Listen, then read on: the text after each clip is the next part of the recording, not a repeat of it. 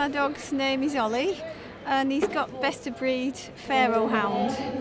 It just brought tears to my eyes because it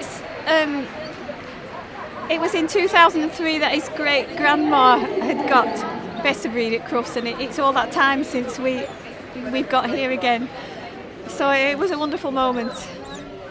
He just loves being in the show atmosphere, and he just can't wait to get in the ring and do his stuff. He just can't wait.